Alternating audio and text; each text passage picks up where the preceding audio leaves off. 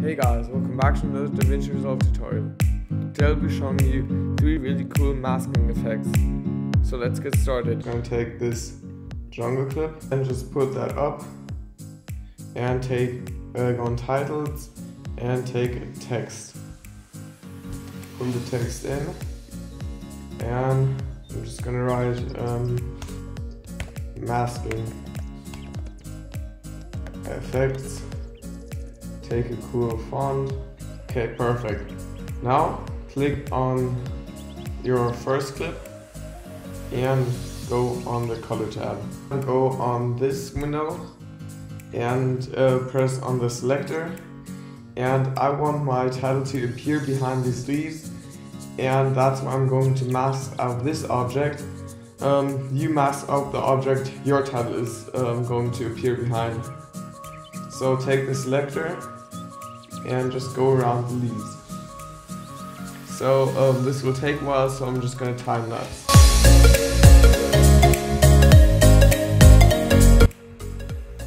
Okay, finished masking it out.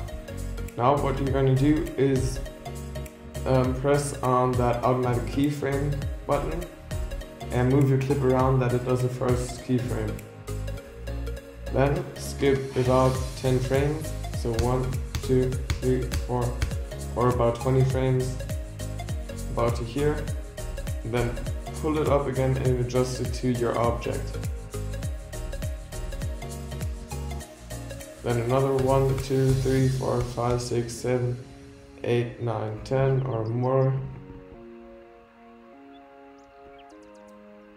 And now is the point where you can put out everything.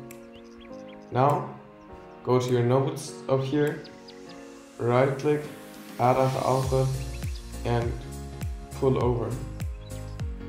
Now go back, then just pull it up, pull the title under it and pull in the same clip you used at the beginning and bam. Now when we adjust the size, you can see our title is behind the leaves. Just gonna put it up a little and bam. Our title is appearing behind the leaves. Okay, that's the first masking effect. Now to the second. Okay, for the second effect, I'm going to use this tiger. Just going to unlink these and delete the audio. Then go on to the color tab. You're going to go in the same window and the selector again.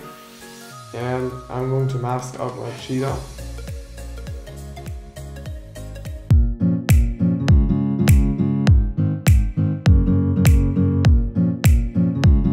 Okay, finish keyframing out my cheetah. Now go on to the invert button. Go on this tab and press on monochrome. Now you can see our picture is black and white except for our cheetah.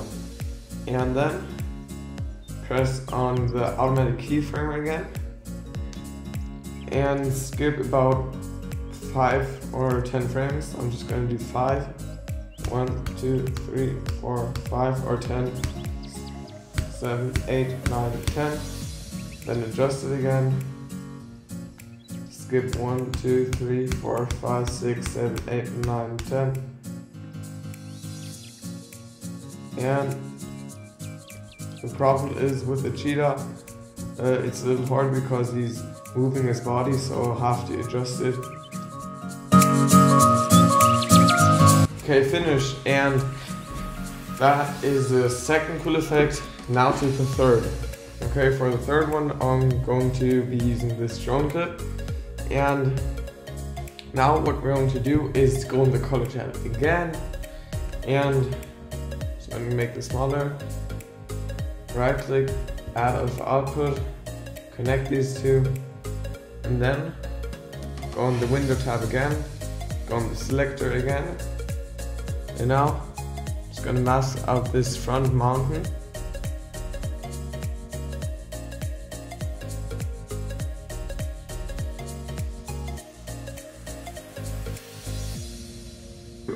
Auto keyframe it, auto keyframe,